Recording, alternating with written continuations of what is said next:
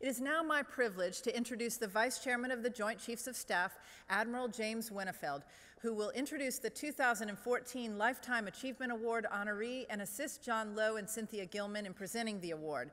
Please join me in welcoming Admiral Winnefeld.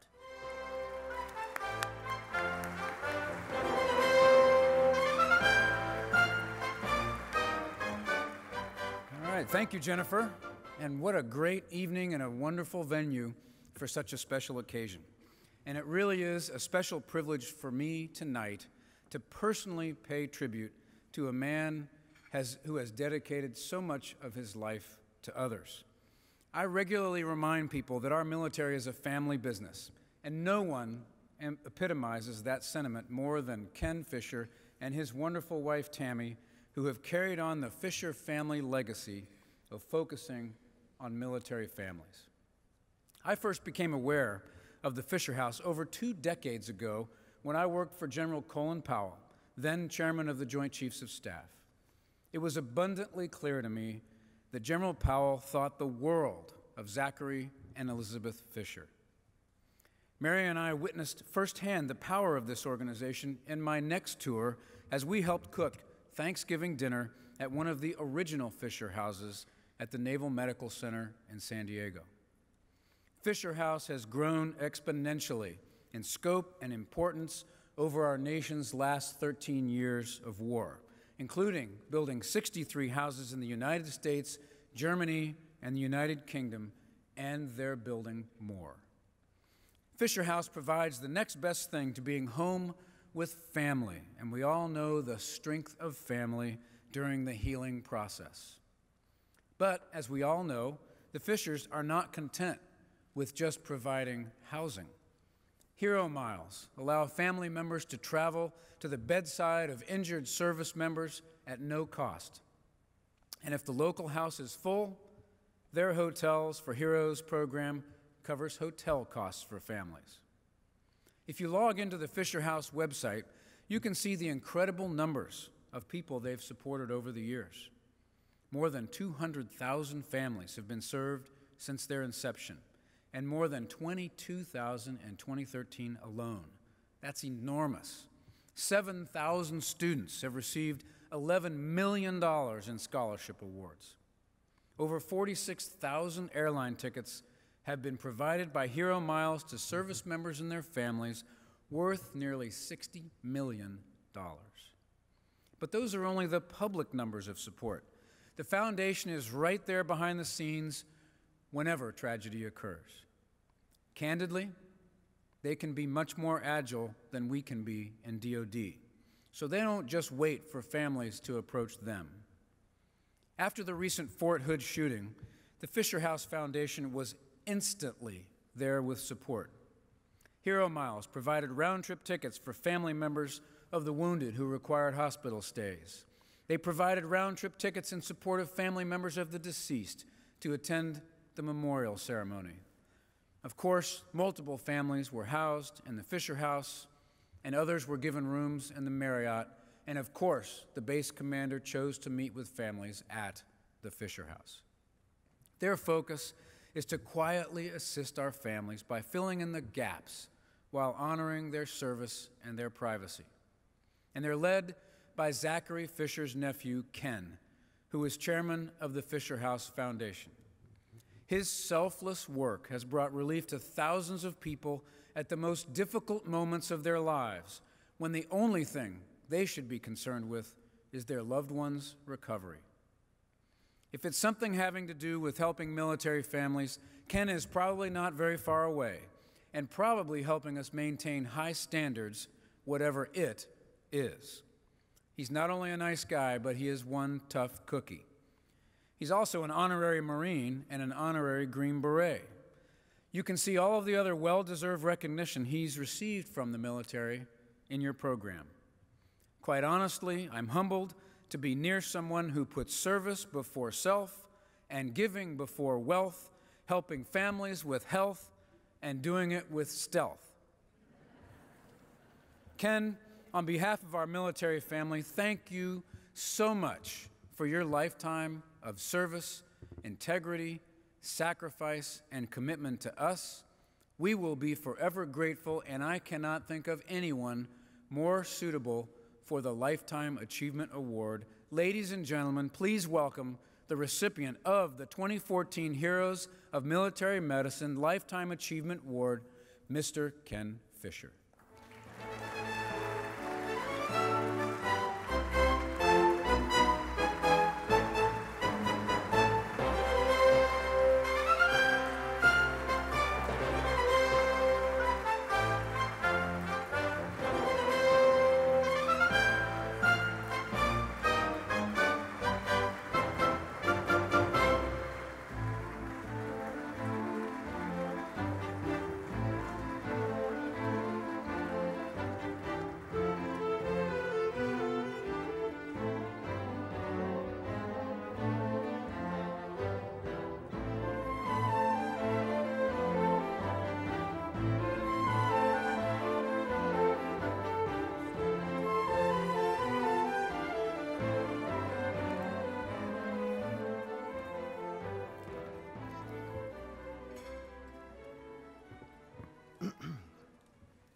Good evening. You know, tonight is a night of very special honors for me, but the first is being introduced by Admiral Winnefeld. And I want to tell you how grateful I am for that kind introduction. It truly is a great honor to be presented with this award, especially by an organization that shares so many of the goals and values of the Fisher House Foundation. And I want to thank the Jackson Foundation and President and CEO and Fisher House trustee, John Lowe. Your counsel and friendship spanning 15 years has been invaluable to me, and you are one of the reasons I stand here tonight. Now, I know I have a time limit, but you're gonna have to indulge me for a second, because in order for me to stand here, I have to have a partner. And she's with me tonight, and that's my wife, Tammy. Come on, stand up.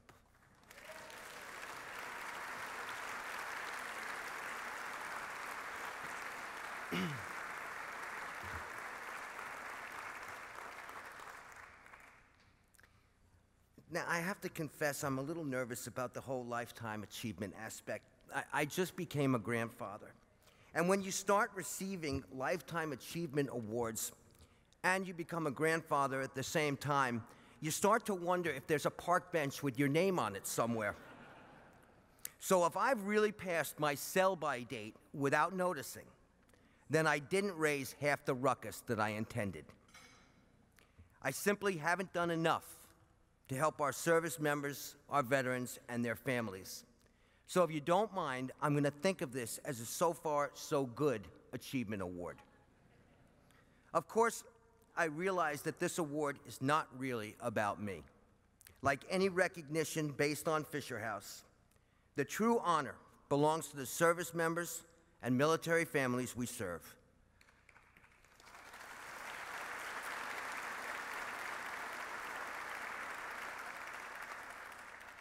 The doctors, medical and rehab staff who do such a wonderful job, and the generous donors who fund our work.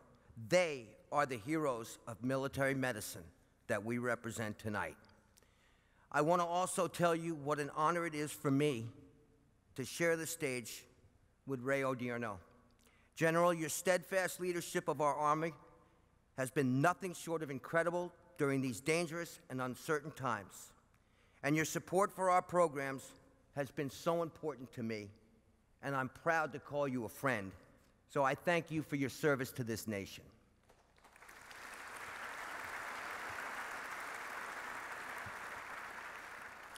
To all of tonight's honorees, I say job well done. Now, we still have much work to do, of course. With the Iraq War over and the Afghan conflict winding down, there is a new generation of active military and veterans who have returned home. They will need our ongoing support and care for many years. And of course, the American military will continue to take on dangerous challenges and missions in a complex and volatile world. Undoubtedly, our service members will be put in harm's way again in the future and have been told that they're going to have to do more with less. Military medicine will be there to treat their wounds, to heal their bodies and their minds, and support them in their recovery. Fisher House will be there too.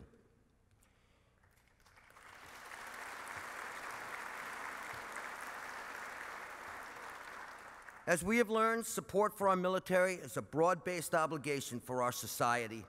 Today, more than ever, with budget cuts and the scourge of sequestration, the growing unmet needs will demand public and private resources working in partnership, not just today, but well into the future. That's why it sends such a powerful message that these awards are presented by the Center for Public-Private Partnerships of the Henry M. Jackson Foundation. It's a wonderful way to highlight that private sector stands with our armed forces when it comes to the well-being of our men and women in uniform. Certainly that idea is central to everything we do at Fisher House. We help family members spend time with military personnel and veterans recovering and rehabbing in medical facilities across the country. We have 63 of these houses that we've donated to the DoD and the VA. We passed some milestones, as you heard, 200,000 guest families, 5.5 million total nights of lodging, and over $225 million in total lodging expenses. Last year, we served an unprecedented 22,000 families, and that number will continue to grow. Hero Miles, Hotels for Heroes, and our scholarship programs are all flourishing and all stand ready to help when they're needed. We have affiliated ourselves as a sponsor, administrative underwriter, or supporter with those scholarship programs aimed at the children and their spouses. 7,000 students, $11 million in scholarship money never ceases to amaze me. 10 Fisher houses will come online over the next year and a half, and every one of those houses represents our commitment to recovering service members. So that's the kind of public-private partnerships we have created. We found that the support and presence of loved ones are such an important part of the care our wounded warfighters require. We've been gratified that the medical and rehab staff recognize this fact, and they have been tremendous advocates for what we are doing. We appreciate their understanding of the value we are trying to bring to the healing process. Let me conclude by saying what a great privilege it is to work side by side, on site, with the fine medical personnel, our military health care facilities around the world. To have our efforts acknowledged as an important part of military medicine community is a great tribute, and one that everyone affiliated with Fisher House can be proud of. There is no higher calling than caring for our injured or ill heroes. It is an honor to have a role in fulfilling that mission. It's time to redouble our efforts. For all of us, there is a lifetime of work yet to do. May God bless you all. May God bless those in harm's way. And may God bless the United States of America. Thank you.